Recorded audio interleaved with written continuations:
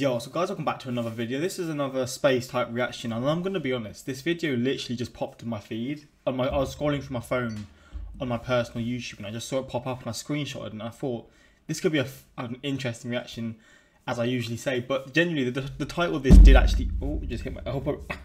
My funny... Oh, for God's sake. What was I saying? Oh, why did I have to hit my funny bone, bro? What was I saying? Yeah, was it to do with the title? The title of the video is actually something that I'm feeling like a lot of people will be interested in seeing. Some people may know the story, but some people may not. It's also a new post. It was literally a month ago today. And the title was 3 Men Lost in Space, the Apollo 13 Disaster. It's something that I don't actually feel like I've ever heard about. The Apollo 13 disaster, I probably have heard of the specific thing, but I've not looked into it. I don't know much about it. I don't know when it was, all these different things. And yeah, again, 3 Men Lost in Space. This is going to be a wild video, but we're going to check this out. Hopefully you're going to enjoy. Quick shout out to my Instagram, my Twitter links in the description for those. Save my Patreon links for there. A lot of Patreon exclusive videos have been posted the last week or so. But yeah, let's give this a watch. Let's see what this video is about. And maybe I could see some more videos from this channel. We'll just have to see. Another episode of Cold Fusion. What do LASIK surgeries and GPS have in common? How...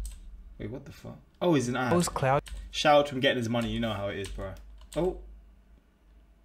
I'm so confused. Cloud computing connected to invisible braces. Did you know that scratch-resistant lenses were related to dustbusters? Actually, all of these things have NASA to credit for their existence. Is this an ad? Is this even an ad? It's not an advert, is it? Wait, I'm so confused. Did I just say shout out for getting your money when he's not even having an advert? I'm so confused. Yes, from the scratch-resistant lenses in your glasses to LASIK surgery that rids you of those very glasses. All are products of technologies developed by the National Aeronautics and Space Administration, or NASA as we call it. Contrary to popular belief that NASA is all about sending rovers to other planets and getting beautiful pictures, in reality, the space agency is a part of our daily lives and we don't even realize it. Still, the primary job of NASA is the exploration of the universe. A lot of you have probably seen the recent images of the Mars rover landing. Getting the craft to land on Mars was hard, but it's exponentially more difficult to send humans into space, and getting them back is even more difficult. Radiation, an absence of oxygen and water, escaping the Earth's gravity, and re-entering the Earth's atmosphere are all factors that make space travel extremely perilous. Now, imagine the scale of a disaster if an accident takes place in the void of space. Human lives will be lost in the vast emptiness forever. This almost happened half a century ago, in April of 1970, on Apollo 13. Oh. What followed though is a marvelous story of human grit, undeterred resolve, on-the-spot innovation, and unshakable perseverance. A true story that is comparable to any edge-of-your-seat sci-fi thriller. Wait, so people didn't... I was assuming from the title people would have died from this, but I guess we're going to find out what truly happened, but god damn. Wait, is this the... I'm going to get laughed at. Is this the Houston We Have a Problem? Is that just for a film? Was that is an actual event, wasn't it? Event? Like a thing from space? Is that what this was about? We're going to see. I'm sorry, I'm talking too much. In the early 1960s, when the Soviets seemed to be winning the space race by first sending a dog and later a man by the name of Yuri Gagarin to space, the then US President, John F. Kennedy, challenged America to the ultimate goal, to put a man on the moon by the end of the decade. The dream was fulfilled when Neil Armstrong stepped on the moon on July 20th, 1969 for the Apollo 11 mission. Earlier, the Apollo 7, 8, 9 and 10 missions had been sent to the moon, but none of them involved a human landing on the lunar surface. With Apollo 13, NASA wanted to land astronauts in the Fra Mauro area of the moon. This is a geologically tougher landing site and is supposed to have been formed by an asteroid impact. For the Apollo 13 mission, the mission setup of the craft was in 3 parts. The cone-shaped command module, where the 3 men would be for most of the trip. The spider-like lunar module that would carry 2 of the 3 astronauts to the moon. And lastly, the service module. It was a large cylindrical craft with the main engines and oxygen tanks.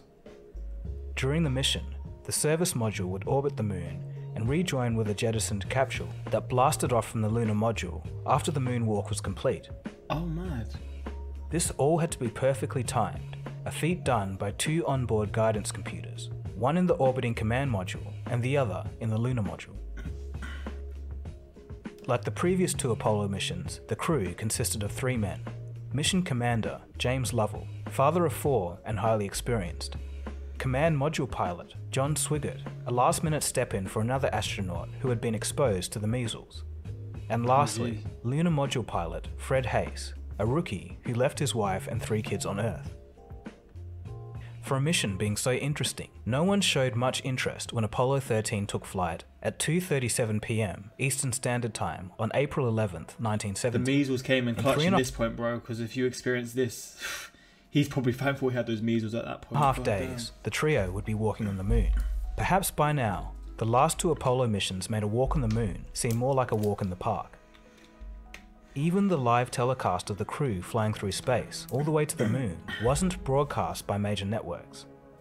But little did anyone know that within 10 minutes of the completion of the broadcast, something would happen that would pique the interest of the entire world. But for now, things were going well. While travelling at about 40,000 kilometers per hour, the crew would perform an 180-degree turn to dock the lunar module and leave the spent main rocket behind. They were now on their way to the moon. Everything was going smoothly. Quote, "We're bored to tears down here," said Joe, the capsule communicator, at 46 hours and 43 minutes. But unbeknownst to the crew, just a few meters below where they sat, there were some cracked wires next to a highly flammable oxygen tank. At 55 hours and 46 minutes, the crew finished the TV broadcast, in which the rookie Fred Haise pulled a few practical jokes on his crew. His favourite was to push the repressurization valve, which produces a large banging noise. They were now 322,000 kilometers away from Earth, 4/5 of the way to the moon. The repressurization valve, which produces a large banging noise. They were now 322,000 kilometers away from Earth, 4/5 of the way to the moon. At around this time, Jack turned on the fans to stir oxygen tanks 1 and 2 in the service module. Unfortunately for all on board, the cracked wires were now exposed. Tank number 2 exploded with a bang. Oh my days. They all looked at each other, thinking Fred Haise was playing another prank. But this time, Fred was just as stunned as the other 2. At this moment, the master alarm light and an electrical power failure warning was triggered. Oh, it is? Houston, we have a problem here. These were the famous words that Mission Commander James Lovell reported to Mission Control. Meanwhile, down on Earth, Mission Control couldn't believe what they were seeing. The warning lights indicated the loss of 2 of 3 fuel cells. They were the spacecraft's primary source of electricity. They realized that one oxygen tank was completely empty and the oxygen in the second tank was depleting. The engineers at Mission Control were scrambling to figure out what was wrong. There couldn't possibly be this many failures at once, or the crew would be dead. It's as you fall back upon your simulation training and you start working the problem and you work it the best you can. I was thinking that it was solvable, and then I was coming to the conclusion that I couldn't solve it. That wasn't a good feeling. But to the dismay of the engineers monitoring on Earth, the catastrophic failures were confirmed within a few minutes, and quite horrifyingly so. When James Lovell happened to glance out the left window, he could see a gas leaking. It was the oxygen from the second and the only remaining tank. Oh my At this moment, the crew knew that they were in big trouble. Amazingly, they didn't panic, as they knew that that would solve nothing. We never panicked, and people often ask me why we never panicked, and the fact is we could have bounced off the walls for about 10 minutes, and when we finished, we'd be back where we started from. As the crew watched their precious oxygen leak out, they realized that they would lose all oxygen and soon, subsequently, their last fuel cell. They were now without electricity, light, and water 200,000 miles away from Earth, and still traveling rapidly in the wrong direction. Landing on the moon was out of the question now. The first thing they had to do was correct their trajectory. The explosion had shifted them off course, and if they didn't correct, they would still swing around the moon, but upon their return, they would miss the Earth completely. As the disaster unfolded, the news media began picking up the story. From ABC News Space Headquarters, there has been an emergency on the flight of Apollo 13. some kind of explosion occurred in the spacecraft's main engine. The explosion affected the spacecraft's main power system supplied by fuel cells. This is and that means that their oxygen supply is in jeopardy and their water supply is officially termed critical. The whole Earth was now watching, including the families of those in space. I thought to myself, Mate. something's wrong. You know, my dad's never coming back. I'm never going to see my dad again. And, you know, he's basically, you know, I basically felt at that point that he was dead. With no propulsion possible from the damaged service module, at 1 hour and 29 seconds after the explosion, the decision was made from the monitoring engineers on the ground that the crew should use the lunar module as a lifeboat. It wasn't going to be easy though. How would the oxygen supply be maintained? What would happen when power runs out? Was there enough food on the lunar module? What about water? How was the crew going to navigate back to Earth? Bro, there's so many different like possibilities. Bro, this is mental. Oh my God. See, again, I knew I had heard of the Apollo 13 thing because of the saying, Houston, we have a problem. And obviously the name of it just rings a bell, but I didn't know the in-depth details to it. And mate, this is mental. I can't wrap my head around how they got out of this situation. No, the oxygen's running out, the lack of food, the possibilities of lack of food, the electricity, like whatever's going on with that, just all these different things, bro. The trajectory of getting back to Earth, it's just like, how did they get out of this situation, man? All systems in the command module, except the critical ones, had to be shut down in order to conserve power. This would drop the temperature inside the craft to below freezing, and they didn't know if the guidance instruments could take that cold temperature. The guidance system is like your eyes and your foot on the throttle and your hands on the steering wheel. It's the information that gives you the ability to, if you will, steer from one point to another. And so the question was, would the instruments be able to take the cold temperature? With only 15 minutes of power and oxygen left in the damaged service module, they all made their way to the lunar module. Thankfully in all of this, there was one bright spot. Surplus oxygen in the lunar module, but only for a while. It wasn't an ideal situation, but it was going to have to do.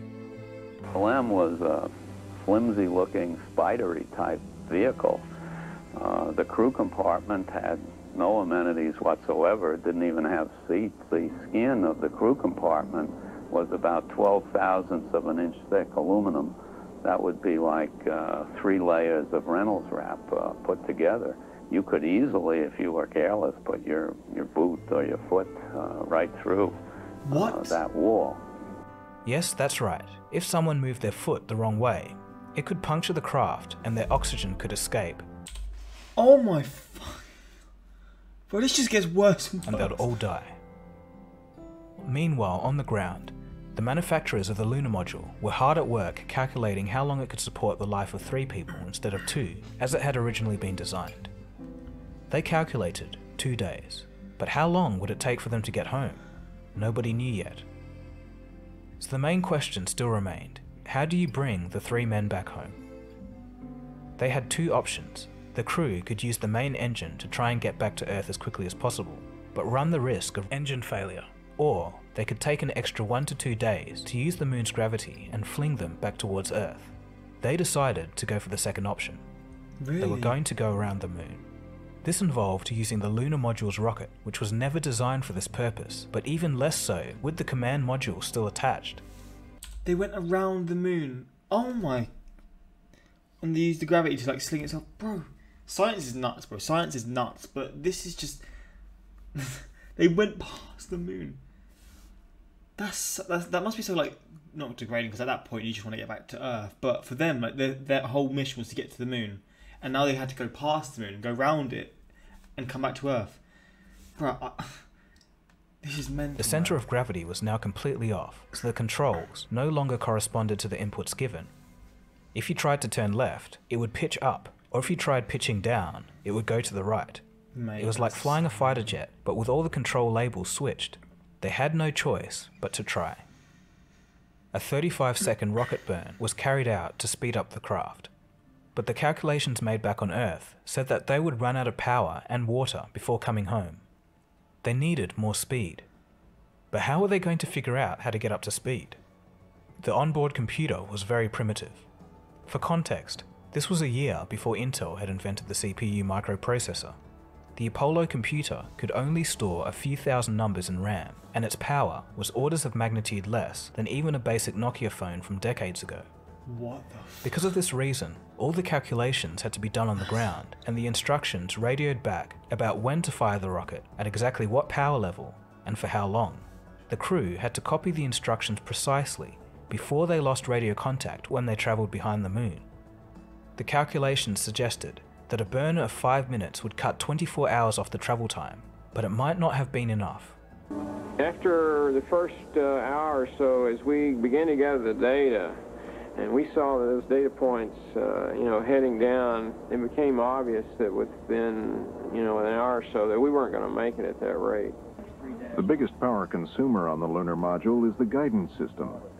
Merritt feels it's essential to turn it off, but Lunny and Krantz feel just as strongly it has to stay up and running so the crew can position the ship. Glenn, if we don't get this thing powered down, we're not going to make it. And, of course, Glenn was receptive and said, well, let's see your data. Once you looked at the data and the data was coming in, it was obvious we weren't going to make it. They decided to leave the guidance computer on for now, and then turn everything off and float to Earth in below freezing temperatures for 3 days. Oh my god. To conserve water, the crew had to cut down their intake to about 1/5 of normal. Worse, they were requested to not eject urine into space so they wouldn't disturb the flight's trajectory. This meant that the crew had to store their waste in bags and practically stop drinking water. They became dehydrated, cold, sleep deprived, and Fred Hayes developed a bladder infection and then a fever. The other 2 crew members would wrap their bodies around him to keep him warm. They were miserable. By now, the entire world was following the updates of Apollo 13.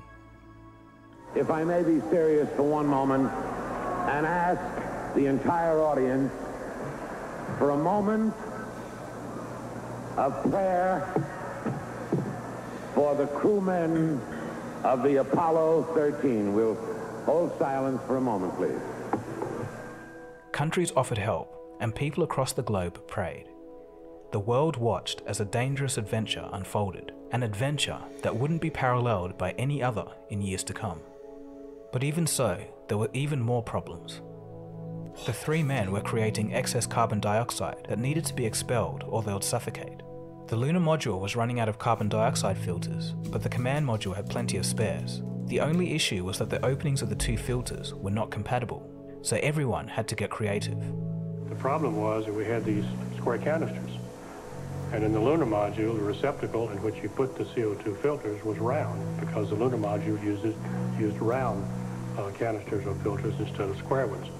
So our problem was, how do we connect this square canister to a system that will only accept round filters? With at least 2 more days of the journey still left, the challenge, however, was that Mission Control could only build prototypes, and the actual method had to be built by the crew as per the instructions from the ground. Even just describing the contraption was hard. Thankfully, the crew managed to do so using plastic bags, cardboard, and duct tape. What? Even after solving the problems of power, water, food, and excess carbon dioxide, the biggest challenge still remained: getting back to Earth. The touchdown was planned for the Pacific, but the craft could land in an unspecified range of hundreds of miles. Re-entry itself was a gamble. Coming home from... Wait, does it float? I guess it floats because on the Pacific... Bro, this would scare me, having to land in the ocean, in the middle of the ocean. Bro. On the moon, you had to come in and hit the atmosphere in a re-entry corridor that was only 2 degrees wide, a pie-shaped wedge. Not any less than 5.5 degrees, not any greater than 7.5 degrees. You had to come down that 2-degree wedge. If you came in too shallow, you'd skip out, like skipping a stone on water. If you came in too steep, well, that sudden deceleration would make you a fiery meteor over the sky for a few brief seconds. Because they were coming in too shallow and the guidance computer was still powered off, the crew needed to course correct by hand, They had to line up the Earth in the center of their window and hope for the best. Whilst freezing cold, whilst with no sleep, whilst not being able to eat or drink or whatever, whilst... I know that when that engine goes whilst on, being sick, that I'll never be able to keep the Earth in the window by myself, because these are what we call three attitude controllers in pitch and roll and yaw. I said, you take your attitude controller and keep the Earth from going back and forth too much. I'll take my attitude controller and keep the Earth from going up and down too much. He said, fine. And then over on the side, I had a couple buttons. One said start and one said stop. These were buttons that directly connected the battery to the descent engine. The one and only time they were ever used in the Apollo program. At the proper time, Jack said start. I hit the start button. The engine went on. 14 seconds later, Jack said stop.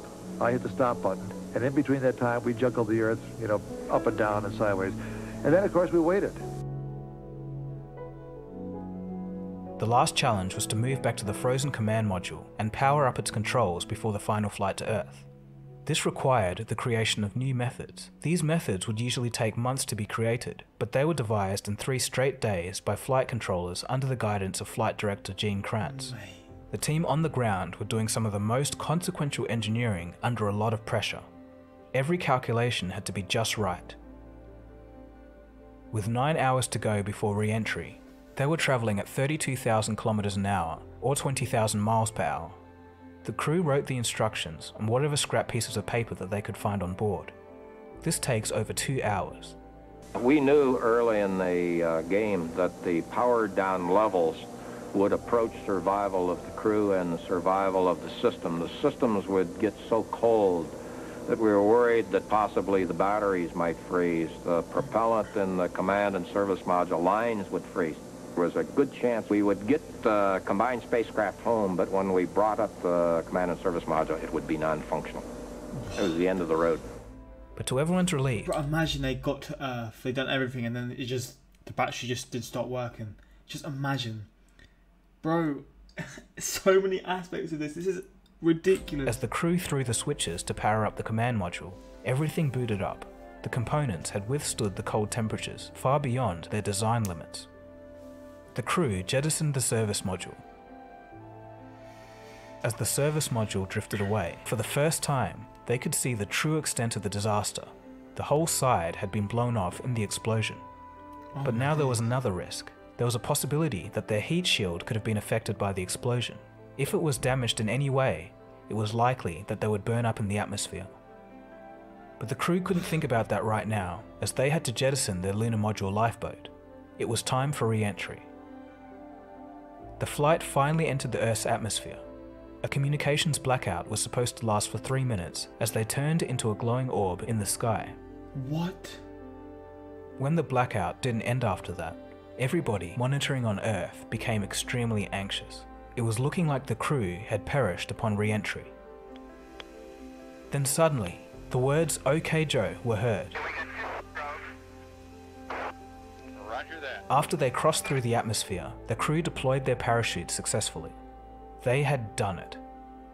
A huge sigh of relief could be felt by all. Finally, they splashed down in the Pacific Ocean on April 17th after 142 hours, 54 minutes, and 41 seconds of a perilous journey. Finally, they splashed down in the Pacific Ocean on April 17th after 142 hours, 54 minutes, and 41 seconds of a perilous journey. All 3 flight members got home safe, and 1 million prayers from around the globe had been answered. This is nuts. I can't get my head around this. This is absolutely blowing my mind. Mate, this is ridiculous. I don't know what to say. It's just mental, man. How, I mean, again, like I said, I've heard about this story, but I've never actually, looked at this for some reason. This is one of the most, mind-numbing, just craziness, the most crazy story I've ever heard about anything, ever. It's just mental. The Apollo 13 Accident Review Board investigated the disaster and later identified the reason being a short circuit. It was discovered that when fuel tank number 1 was modified to be fitted in the Apollo 13 spaceflight, the voltage to the heaters in the oxygen tanks were raised from 28 volts to 65 volts DC. Unfortunately, The thermostatic switches on the heaters weren't modified to suit the change. The final test on the launch pad damaged the Teflon insulation on the tank, leading to the risk of a short circuit, which in turn caused the explosion. The command module is now kept in the Kansas Cosmosphere and Space Center in Kansas, while the lunar module is believed to have burned up in the Earth's atmosphere. The 3 crew members didn't get a chance to land on the moon again, but mission commander James Lovell became the first person to travel to the moon twice. Even though Apollo 13 couldn't complete its mission of landing on the moon, it's called a successful failure. A successful failure because NASA managed to bring the entire crew safely back to Earth on a damaged spacecraft. The mission gave several lessons to the space agency in terms of engineering and spacecraft design. This ensured future successes of Apollo missions. The story of Apollo 13 showcases the best of engineering and thinking on one's feet. Bringing 3 men back home from 200,000 miles out in space is a story for all time. If you do enjoy this channel, then I'm sure you enjoy. Here's the ad. Here is his ad. And shout out for him for getting his money. This is at the right point, because this was an insane video, mate. This was insane. I'm gonna subscribe to him. I don't know what other videos he does, but if this video is anything to go by, I'm gonna love his channel. Let's see some of the comments. I was sweating watching this, and my heart was going crazy, even though it happened 50 years ago. Imagine what the crew was feeling during the time. Honestly, imagine doing maths on the broken spaceship to get back home. This is insane. The amount of engineering challenges in order to save these great men is unfathomable. Meanwhile, flat earthers still exist. Gee, story like this make me realise how little I've challenged and how little I've accomplished. A rookie who left his wife and kids. Ooh, on Earth. Jesus, cold view. This deserves Oscar in storytelling. Man, this was incredible. This video was immense, man. Pressing buttons for the oxygen tank in a spaceship is a practical joke because it's funny noises, laugh, you can't be serious. Humans will be humans, bro. Another free video by the Goat Cold Fusion. Keep it up, man. These videos are so well put together. I want to see what other videos he posts, and just seeing if these maybe I could do some reactions to some other videos of his, because I really enjoyed this one. I really did enjoy this one. Well, let's see his most view. I don't know if this is going to say anything. I mean, yeah, I'll be down to see if people want these reactions. But yeah, let me know about this. Were you alive when this happened? Do you remember this like on sort of being televised or whatever about it? Like, do you remember this being on TV, sort of watching this live? Because this must have been crazy in person to see this. Like, to watch this again 50 years later blows my mind. So watching this at the point when it actually happened must have been just, I can't even describe it, bro. But this is an insane story, and thank God they got back to Earth, because from what he said and all the issues and the scenario that they were in, there seemed like no chances at all. I initially thought they didn't come back to Earth, but obviously they did, and thank God they did. But hopefully you enjoy this one. More space reactions. Comment down below what you want to see, and until next time, like, subscribe. Peace.